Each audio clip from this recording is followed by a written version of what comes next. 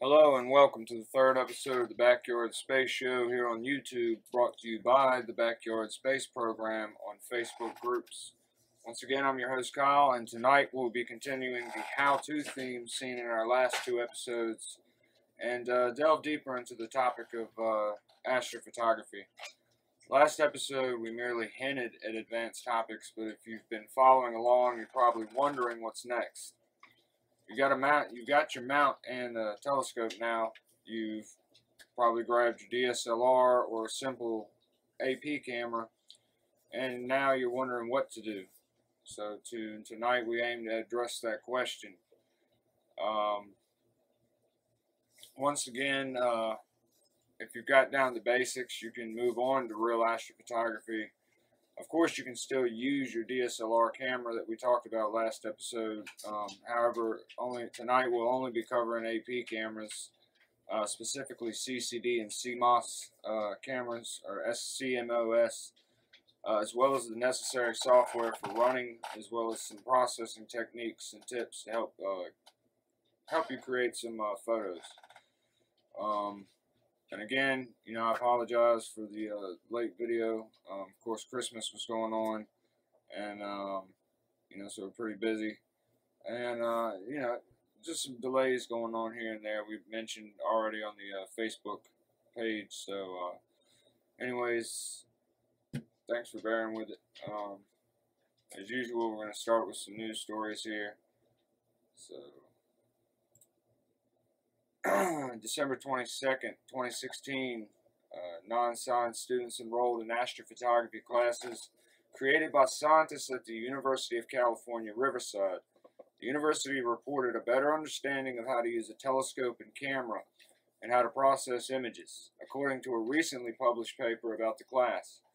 In addition, after taking the classes, the students, most of whom were UC Riverside non-STEM, which is Science, Technology, Engineering, and Mathematics, majors, were eager to take up astrophotography as a hobby, opening the path to become future citizen scientists and amateur astronomers. Groups which historically have analyzed a lot of astronomical data and made numerous discoveries. Astrophotography is a great way to teach science in a visual and hands-on manner, says postdoctoral researcher in astrophysics Mario De Leo Winkler.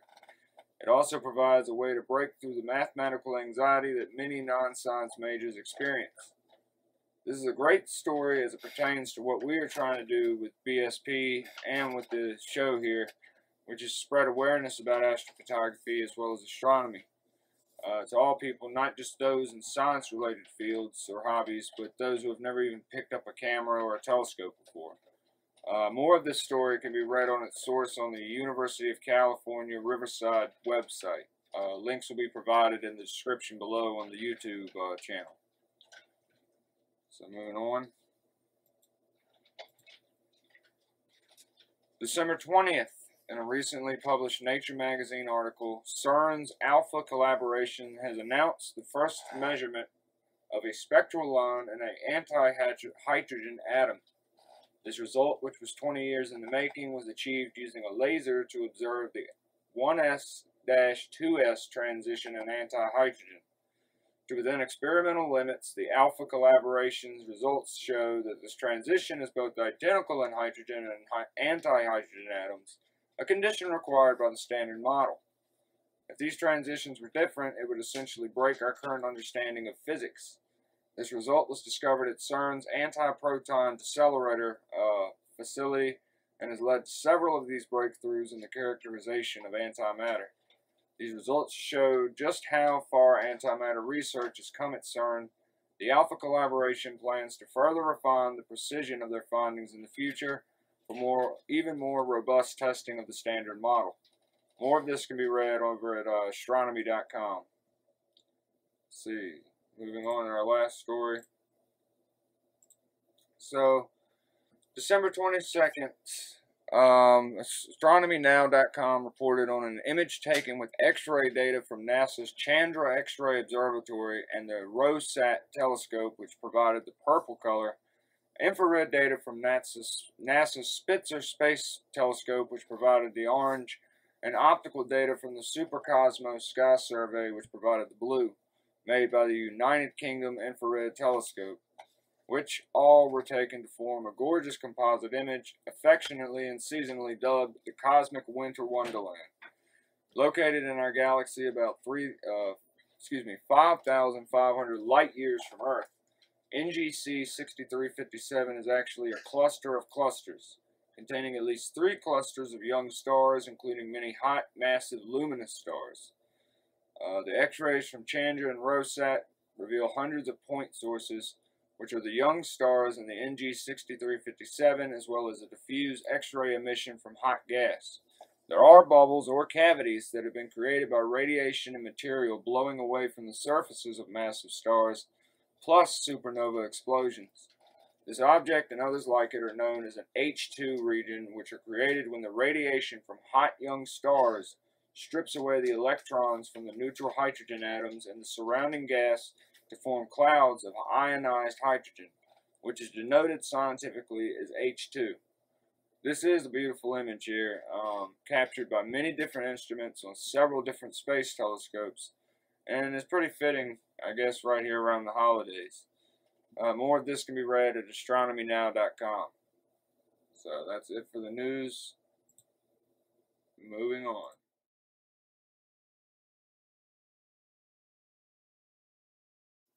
Alright, now that we got the news out of the way, let's start tonight's episode and get right into it.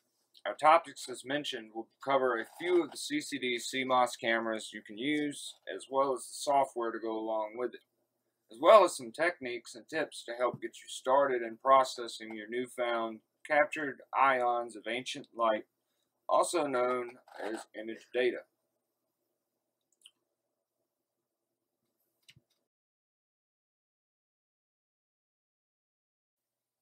Alright, so CMOS, or officially known as complementary metal oxide semiconductor, cameras are the newer lines of image sensors and have their limitations. CMOS sensors work by detecting light ions on the sensor's face. Basically, the front of the sensor, light comes in, the ions basically come in and is read on each pixel individually. There's a register on each pixel. So they typically have rolling shutters, which can be seen the most when shooting moving objects or things. So basically, they do have CMOS that have global shutters, which we'll explain in a minute. But rolling shutters is more typical of most CMOS cameras.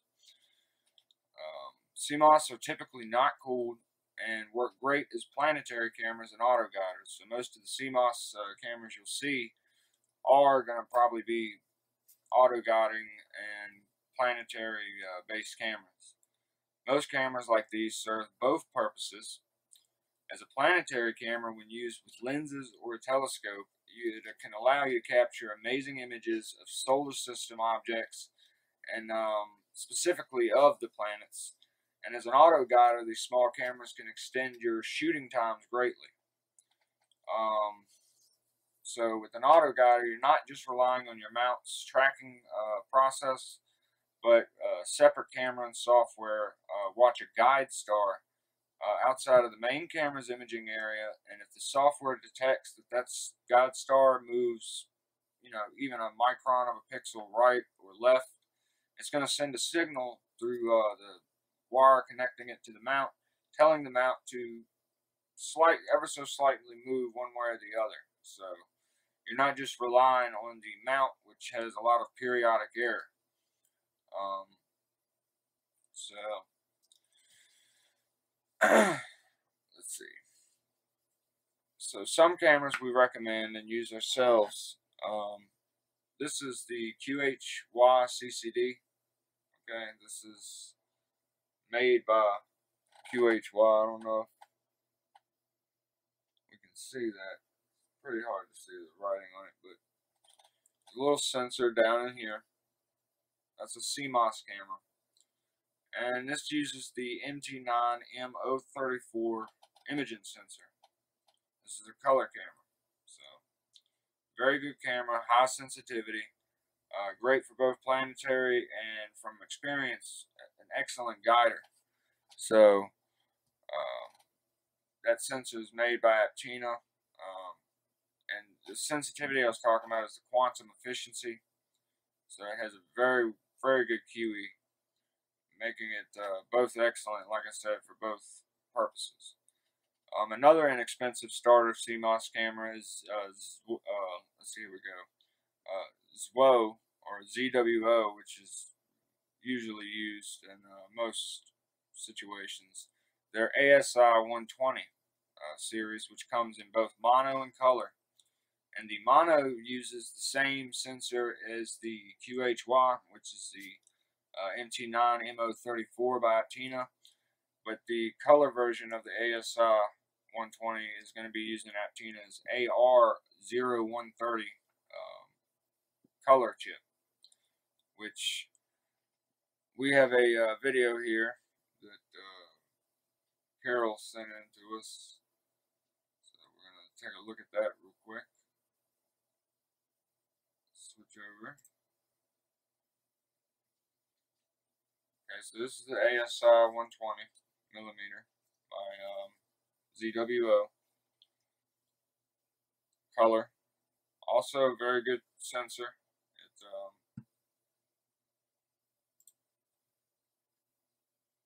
It's a USB 2.0. 150 degree wide angle lens adapter usually comes with it. It's a 1.2 megapixel. QE is about 75%. Shoots up to 250 frames per second at reduced resolution, or up to 35 frames per second at full resolution. It does have both an ST4 guider port, and it comes with a clear window. And as you can see, Carol here, he's screwing on the telescope adapter, a 1/25 inch. So yeah, these two cameras are just really great for starting off with, and highly recommend. So let's move on.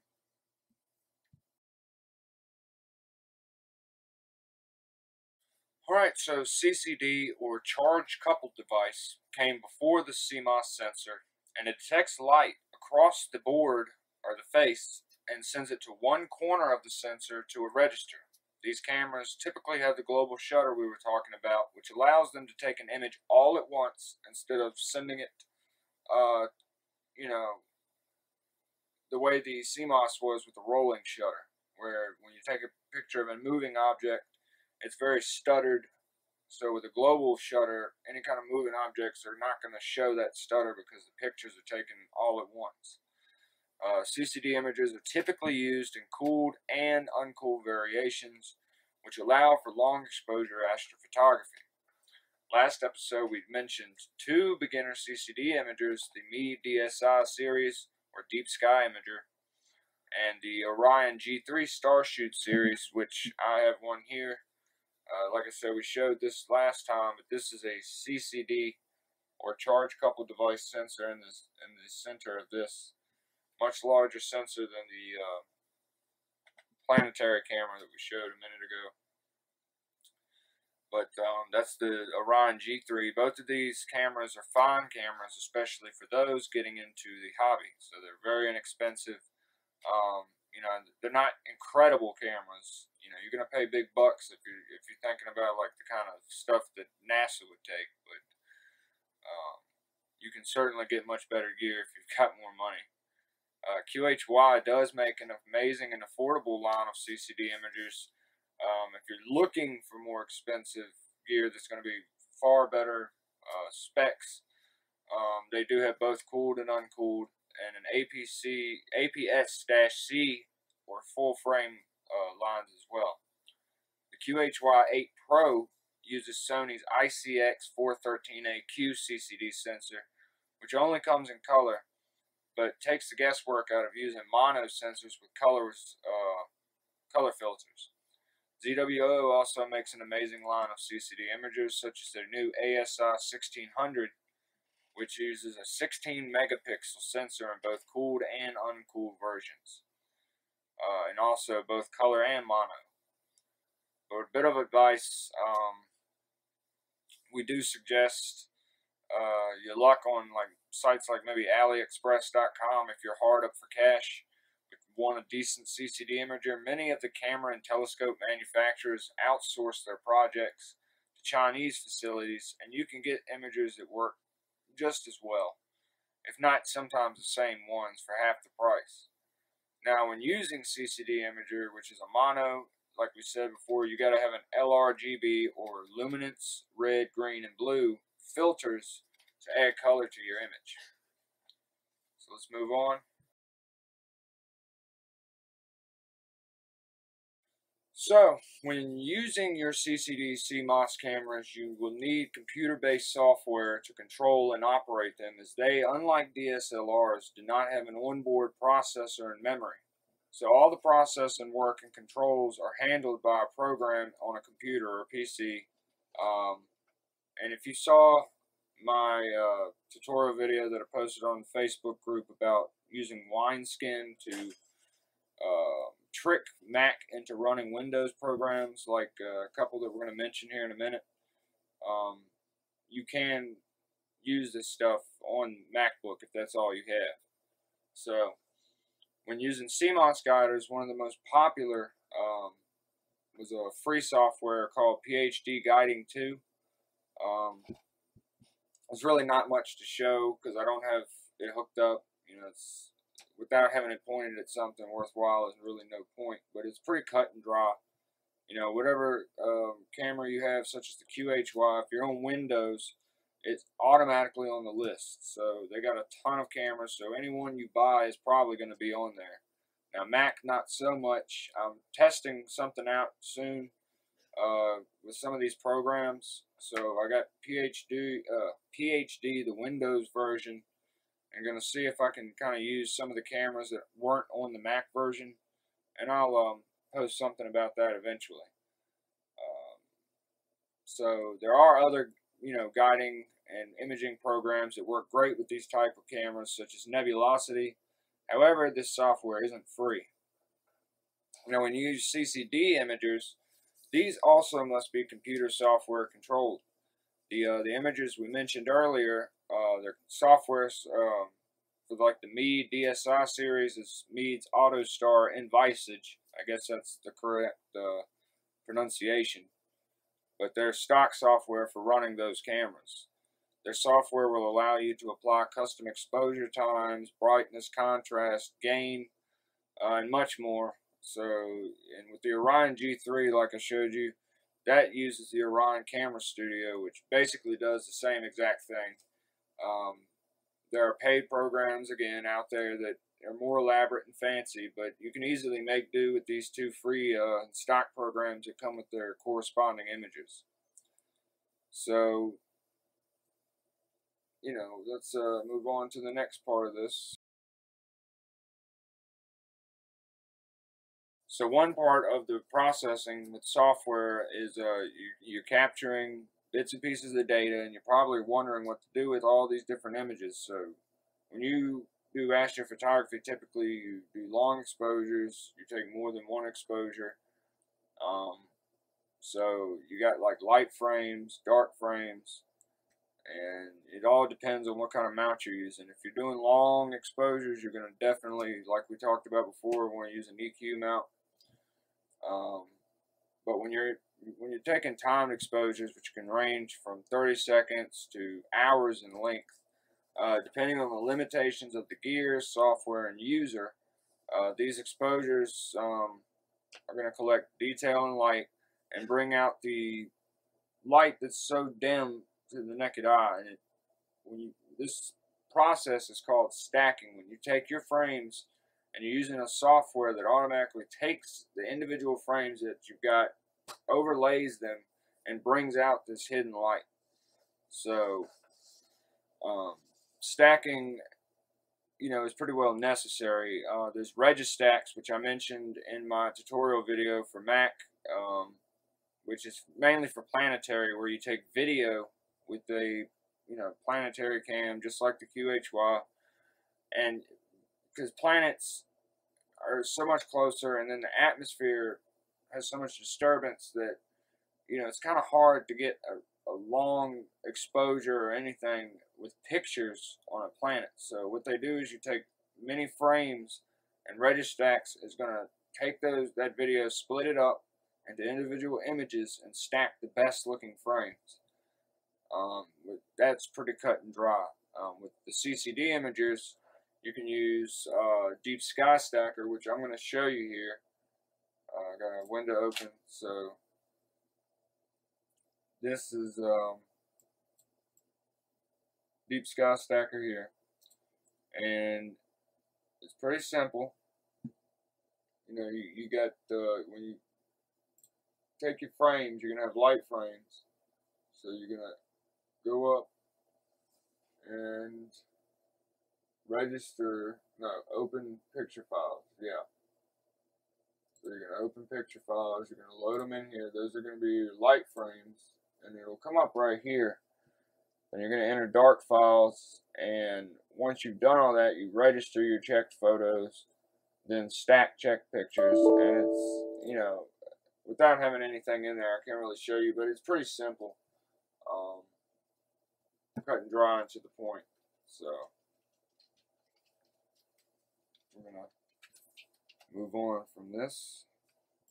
One quick mention too, now that we've covered a couple of these programs, we'd also like to mention that on our Facebook group page, if you join or are already a member, don't hesitate to ask for help or tips from our admins as well as our other members, many of whom are experienced amateur astronomers and astrophotographers. So, there's so much more to astrophotography and far too much to cover in one episode, much less 1,000. And much of the learning process in this hobby is done by trial and error. So, you got to have lots of patience, and lots of patience. Remember to shop cheap first before you invest enough to refinance your mortgage and then decide it isn't for you. We hope these videos are of help to everybody. And we happily welcome suggestions, questions, and comments from our members and viewers alike.